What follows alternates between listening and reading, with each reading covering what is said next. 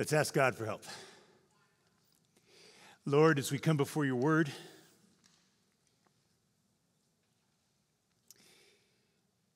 it would be easy to be entertained by learning new ideas. Or it would be easy to be bored because we don't care. Neither of those are why we're here, why I'm here. We want to see Jesus. We want to live lives that are corrected, rebuked, and encouraged because your Spirit has caused us to stand before you in joy and awe. And I pray you would, despite my best and worst efforts, reveal Jesus, change our lives, let us delight in you more. I ask this in his name. Amen. Everybody here knows already that some philosophers and some physicists claim that God is dead. They killed him. In the 1850s, a philosopher by the name of Friedrich Nietzsche announced that God is dead. Many other like-minded philosophers joined into that chorus with Nietzsche. They killed God by their philosophy. And joyfully for them, God is no longer a worry. And then in the 2000s, the new atheists, Dawkins, Harris, Dennett, Hitchens, announced that physics also had killed God. They confidently declared they have no need of that hypothesis, God. For them, physics stood, well, on physics. There's no need, they say, for a God outside of the universe. The universe is all there is and all there ever will be. The God hypothesis, they said, is dead with confidence. But recently, Stephen Meyer wrote a book called The God Hypothesis, in which he announces to these same physicists, to these same philosophers, to all the world who thinks maybe they should follow them, that in fact the God hypothesis stands. In truth, all this fuss about God, that is, pretending he doesn't exist, is not new. Since the beginning of time, many have thought they could and must and should do without God. To them, God is dead, but to such people, the universe declares that is the furthest thing from the truth. I want to begin this morning by reading from Psalm 48. If you're fast, you can turn there, but you will do well to just let it wash over you. Great is the Lord, and greatly to be praised in the city of our God, his holy mountain. A beautiful elevation is the joy of all the earth. Mount Zion in the far north, the city of the great king. Within her citadels, God has made himself known as a fortress. For behold, the kings assembled. They came on together, and as soon as they saw it, they were astounded. They were in panic. They took to flight. Trembling, they took hold there, or trembling took hold of them as anguish, as of a woman in labor. God is alive, and all the universe declares, and God himself says, I am God, your God, whom you thought was dead. Those who pretend otherwise will yet one day meet him. Now, you probably think I wasn't paying attention to the text for this morning when it was read. I used old notes. But this is the same thing that we are going to be confronted with here today. Our text in Genesis 45 is part of this very same discussion about God. Yes, the text, which you heard read by Sam this morning, it is true history and it matters as history. It happened in Egypt on a particular date. But it is also a pointer to the greater story. and it is participating in that greater story. And it is both that I want us to see here today. Joseph's, whose brothers thought they had killed him. Joseph now offers them a shock. I am Joseph. Now think about it. The very author who wrote these words, spoken by Joseph, in just a few chapters will introduce us to the God who says, I am that I am. Joseph is essentially saying, you thought you killed me, but I'm alive. Yes, Joseph has been rather irritating. He was a younger brother. He had those dreams. He had that amazing Technicolor dream coat. And, well, there's his attitude. Joseph seemed to think he was Daddy's favorite. And so he was in charge of them. No, he was. And so one day, when the brothers had had enough, they made plans to finish him off. They were going to kill him. At the last minute, they changed their mind. And choosing what was a fate essentially worse than death, they sold him into slavery.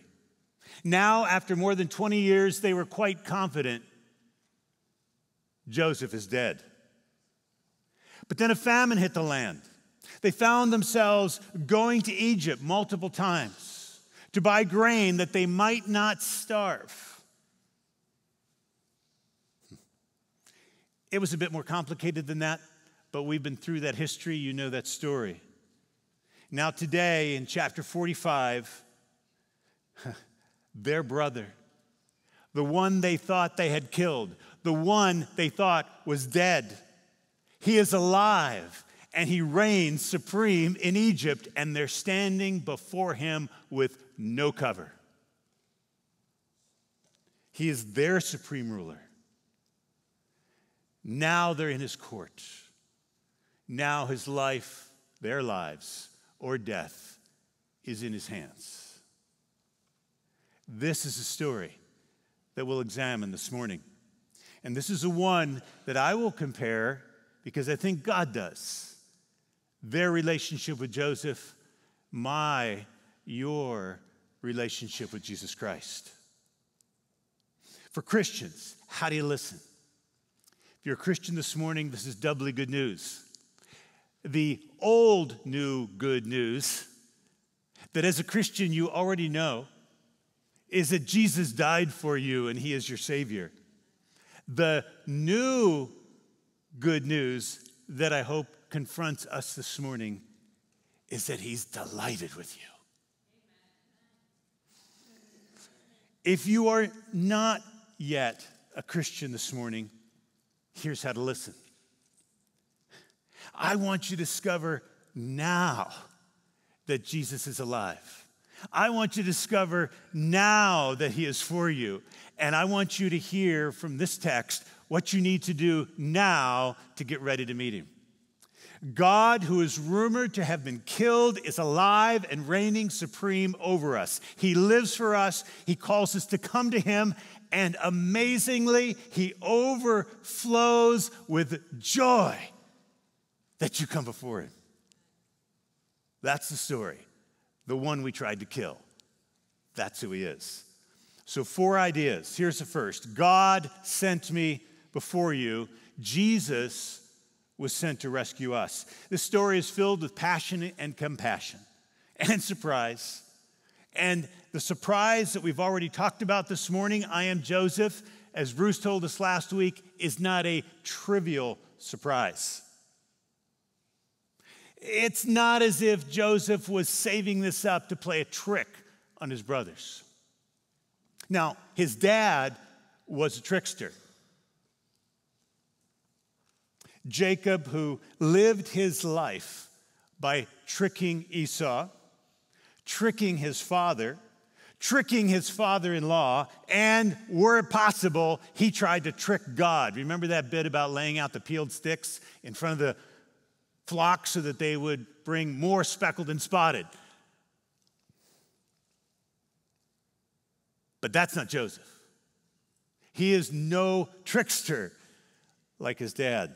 So why did he wait so long? The very question that Bruce asked last week. The very reason that Sam read the first few verses of last week's text.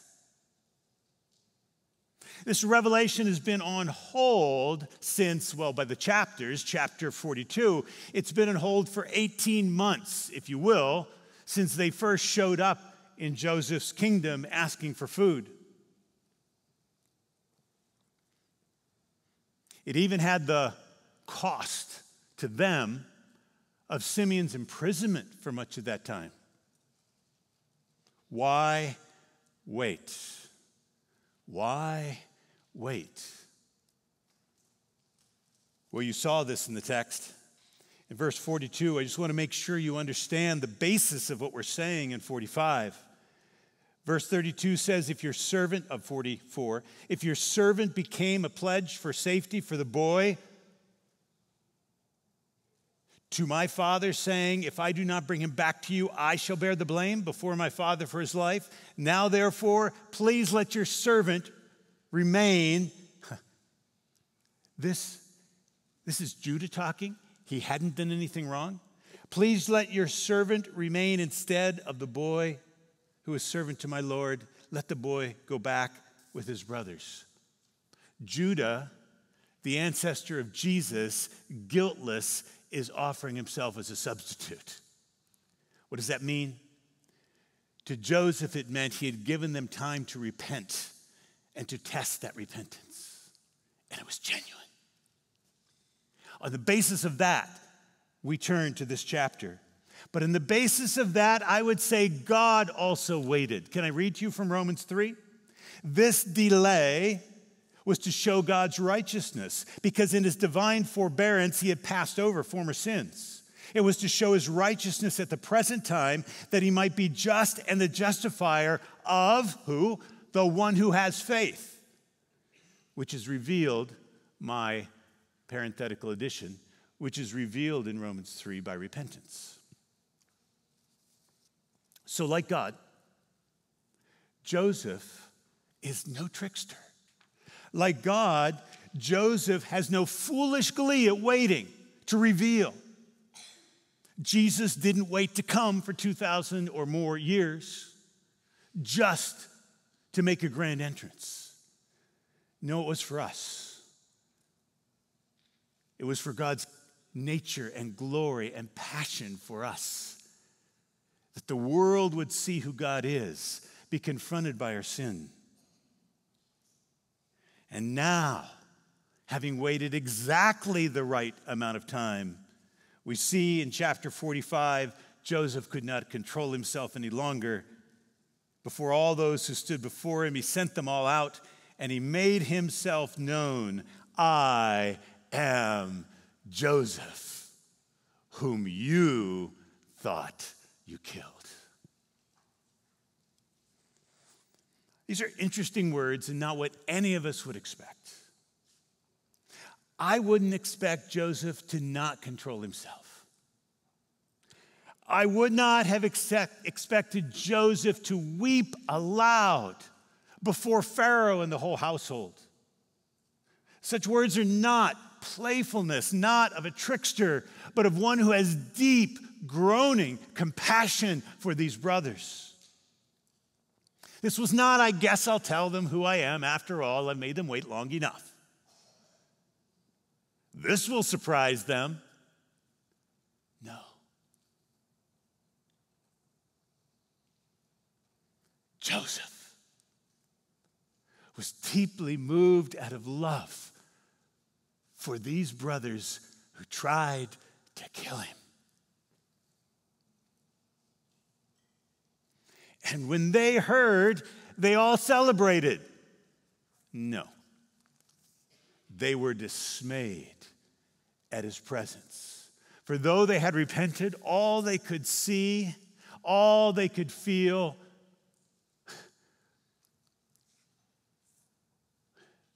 was their sin against him.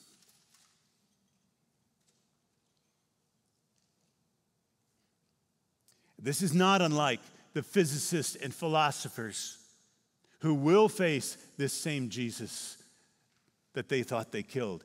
And it is not unlike you and I, every one of us here, deeply sinful, who has failed God at more levels in the last week than we're even aware of. And then there's the ones we are. And Jesus will say, I am Jesus, the one you crucified. What then? Revelation looks forward to this day, and here's how the book of Revelation, John in chapter 1 writes. It says, behold, he is coming with the clouds, and every eye will see him, even those that pierced him. And all the peoples of the earth will mourn. This is not weeping, will mourn because of him. You see why? I am Joseph. I am Jesus. What a shock. What a terror. Until those next words so odd come out of his mouth. Come near to me, please. Come near to me, please. Not bring the guard. And they came near. Now, this isn't just good news yet. John's Gospel, chapter 5 says this, Jesus speaking, the Father has given the Son authority to execute judgment because he is the Son of Man. An hour is coming when all who are in their tombs will hear his voice, my parenthesis, come near, end parenthesis, and they will come out, and those who have done good to resurrection, but those who have done evil to the resurrection of judgment. Come near isn't yet necessarily good news.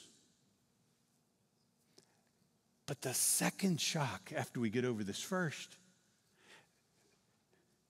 he says, I am your brother Joseph, whom you sold into Egypt. I am Jesus, whom you crucified. And now, hear this like you've never heard it before. You have. Can you hear it for the first time again? Do not be distressed or angry.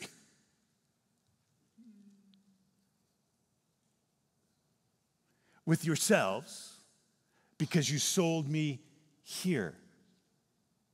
Really? Here's why.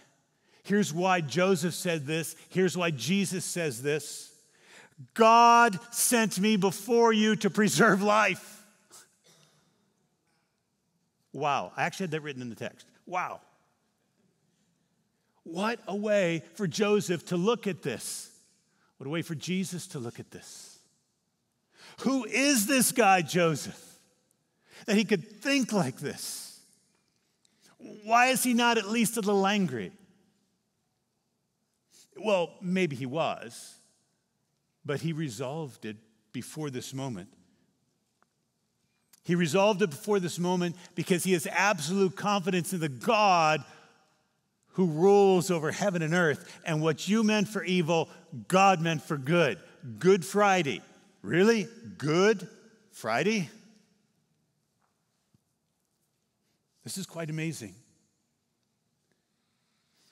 Oh, how much the story of Joseph requires that we see Jesus and understand that story, or this would have no context. How stunning it is, count with me, 5 times, that's how important this is, Joseph says, God sent me before you. Would you look in your text? Verse 5. God sent me before you to preserve life. Verse 7. And God sent me before you to preserve for you a remnant. And verse 8. So it was not you who sent me here, but God. You know that rule? If the Bible says something once, you better do it. You better listen up. If it says it twice, if it says it 3 times, there's really intentionality here. This is not just a casual, the author needed more words to fill the page. Joseph said it 3 times because it was that important, hard to take in, and necessary that we do. No small point. for Joseph, for Moses, the author, or for God, the author of salvation. Second point, come near me. Jesus draws us to himself for life. So 3 times, Joseph repeated that God had sent him before them to preserve them. Now, 3 times, Joseph will command his brothers, come near me. We've looked at that initially, but let's look even closer. Verses 9 and 10. Hurry, go up to my father and say to him, thus says your son Joseph, God has made me Lord of all Egypt. Come down to me. Do not tarry. You shall dwell in the land of Goshen, and you shall be near me. You, your children's children, and flocks and herds, and all that you have. And we heard this earlier in verse 4, come near me. We're not sure where that was going at first. Could have been for judgment, could have been for joy. It was for joy. We see it repeated here again in 9 and 10, that again, he's saying, for joy, come near me and know the joy of being with me. Not just now, but forever. Did you catch that? Your children and your children's children. Now, God had already told Moses back in chapter 15 of Moses. Everybody's Moses, Abraham, Noah. God had told Abraham back in chapter 15 that this is going to be for 400 years. This isn't forever, but it looks forward to that time that is. Jesus is saying, come near me, you and your children's children, and be with me forever. That's what we're beginning to hear. But I want you to see there is a third time. These words, come to me, out of the mouth of Joseph, are now put in the mouth of Pharaoh in verse 18. Look, take your father, your household goods, and come to me, and I will give you the best of the land. Do you remember Joseph's dream? The specific dreams back in chapter 37? Many dreams in Genesis, but these dreams are the ones that are now 20, 22 years old, maybe longer. Joseph dreamed that all his brothers, like sheaves of wheat, would be bowing down before him. And then he said, not just his brothers, but his brothers' mother and father, as sun, moon, and all the stars, would bow down before him. Now this has come about. Joseph's brothers have bowed, and on several occasions, and now even his father was being told, come down and bow down. So the fulfillment of Joseph's dreams is draw near. Surrender is a good thing to the one who's worthy of our surrender.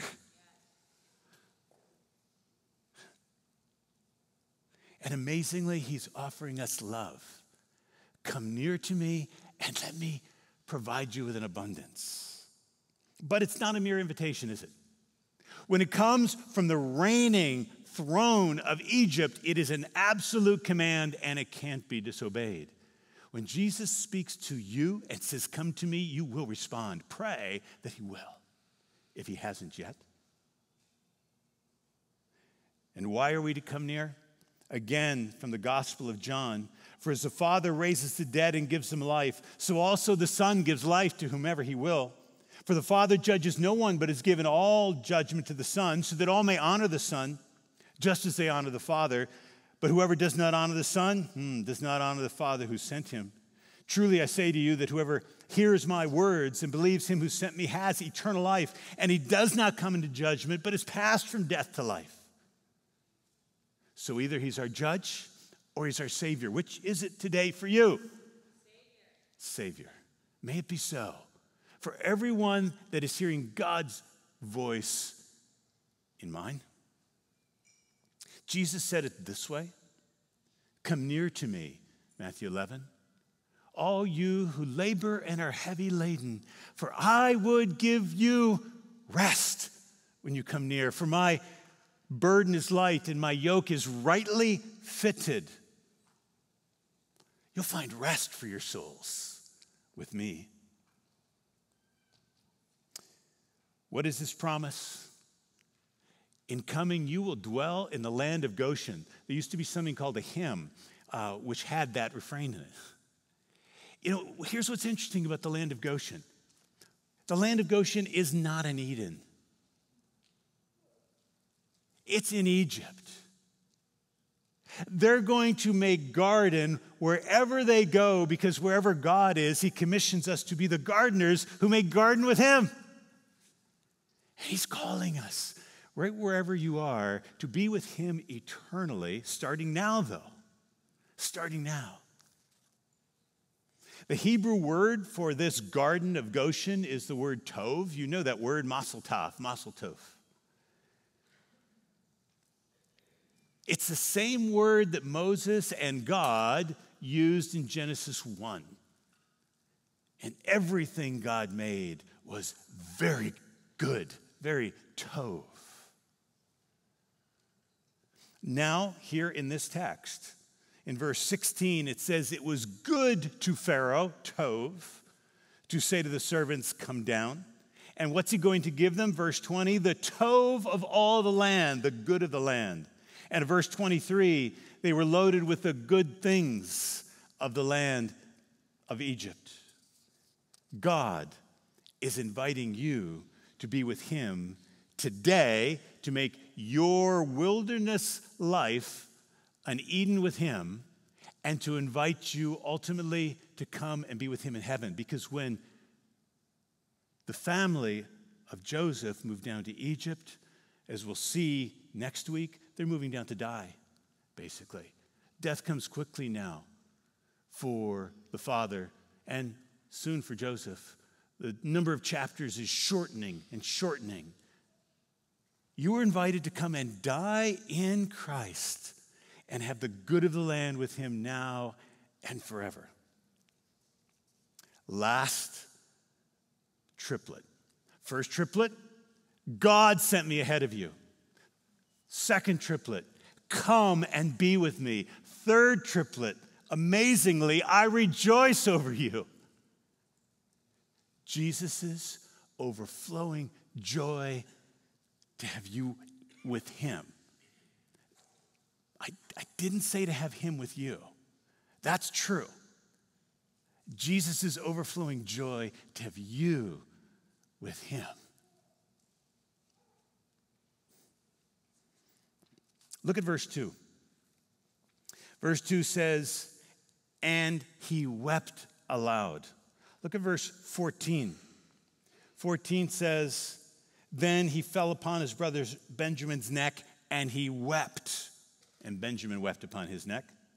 Verse 15, and then he kissed all his brothers, and he wept upon them. And his brothers talked with him. This is amazing to me. I struggle to believe this. Will you enter into that struggle with me? Maybe it's because I was brought up Baptist. I don't know. But it's hard. I see my sin.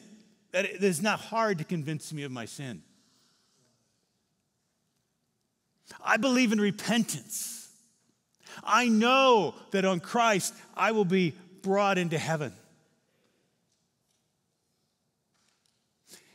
But do you have a picture in your mind's eye that when you get to heaven, God says, yes, come in, all right. And you kind of, hide your eyes and you're forgiven. But I hope, as it should be, your sin is so big to you that you take it that seriously. And yet, what do we sing? His love is greater. Does that really land? That's what I want to ask in this third triplet. As Joseph's story was real, and these verses in verse 1 and 14 and 15 act as a picture frame for the key action in this story, and the central idea, 1 to 15, is the central piece. And this shows it by this framing of weeping. And Joseph is overwhelmingly delighted that they are with him, not just that they have him.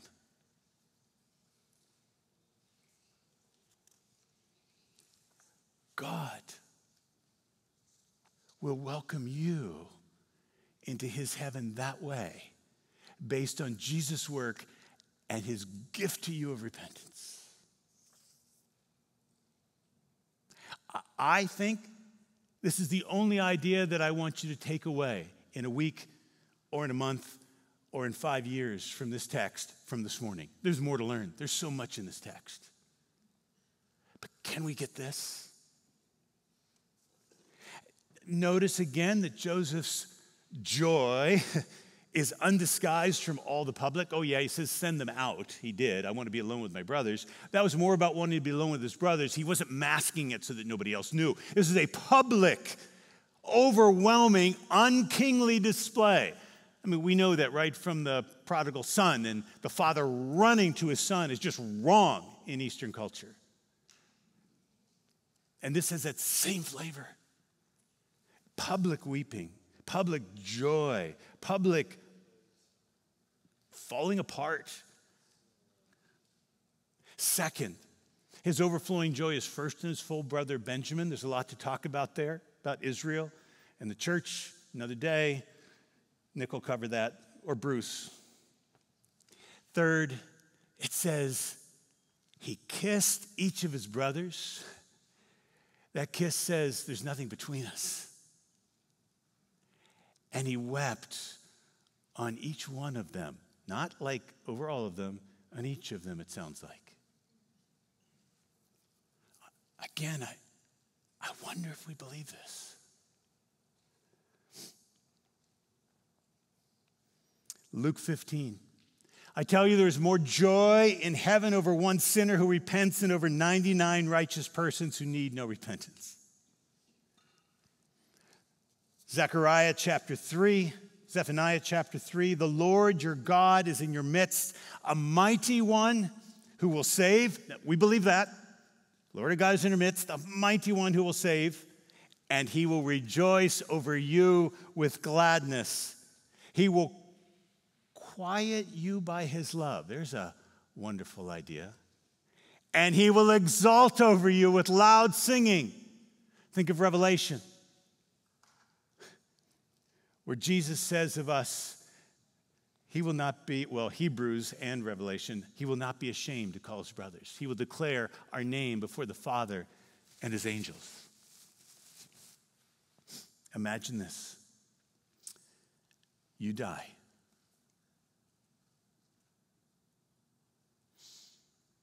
And you are ushered into heaven, a sinner repentant. You are welcomed by God when you arrive in his presence, and Jesus wraps his arms around you and weeps on your neck and covers you with kisses. That is very hard for me to wholly feel. Maybe some of you are better at this. But that's what I want us to take away today. The reality of that.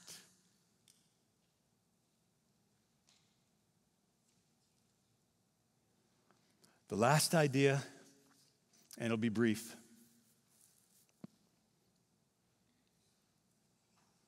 We will provide for you. We touched on that slightly, but I want you to see that these three ideas, God sent me ahead of you, come near to me, I will rejoice over you and smother you with kisses. What will eternity be like then when it starts?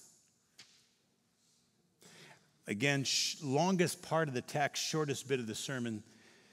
We only have so much time. But I want you to see first that this is not Jesus talking the Father into doing something. I want you to see here, look at verses 16 to 18. When the report was heard in Pharaoh's house, Joseph and his brothers had come. It was tov to Pharaoh and his servants. And Pharaoh said to Joseph, say this to your brothers, load your beast, go back to the land of Canaan, take your father and your households and come to me, and I will give you the tov of the land. In store for you is the tov of the land And if we follow particularly John into the New Testament, we'll see that the tov of the land, the good of the land, the good land, it's Jesus himself. And your eternity is with the one who wants to pour out good on you. And how do I know? Why do I make the claim this is like eternity? Watch what this text does. Again, only briefly. Look at verse 18. It says, and take your father and your households, come to me. I'll give you the best of the land, and you shall eat the fat of the land. In eternity, we will eat in celebration with our God. We recall the garden trees at the opening story, and we anticipate the wedding feast of the Lamb. Look at 2. We will enjoy the good creation of God. This is in verse 20. Have no concern for your goods, for again, the best of the land in Egypt is yours. Not just eating, but all that goes with being in the good land. This is the case again for the garden, and it is also the case for the new heavens and the new earth, the new house that God is even now preparing for you. And third, he will give us new clothes to wear. Look at verse 22. And to each and all of them, he gave a change of clothes. But to Benjamin, my interpolation, of course, he gave 300 shekels of silver and 5 changes of clothes. And it goes on. But in this, he will give us new clothes to wear. And we recall the clothes of the garden, the poor clothes that didn't cover their nakedness. And then God gave them skins of animals. But in heaven, not skins of animals, white clothes to wear, clothes that have been made white in the blood of our Savior. This is speaking of eternity. This is prophetic speaking. God's provision for us in eternity. It was a wonderful shock to find that the one we killed wants us with him. How can you have this wonderful reality? That too, they answered that question is in this text. Verse 25, so they went up to Egypt and came to the land of Canaan to their father Jacob. And they told him, Joseph is still alive. He's ruler of the land of Egypt. And Jacob's heart became numb. He did not believe. As long as his heart was numb and he did not believe, he not only wasn't going up, but he wasn't gaining all these benefits. What changed? For he did not believe them. Verse 27. But when they told him all the words of Jesus, yeah, I changed that word on purpose, which he had said to them, and when they saw all the provisions that Jesus was giving, Israel said, Jacob said, it is enough. Jesus is enough for us. Lord, call us in faith to see, know, and delight in you now,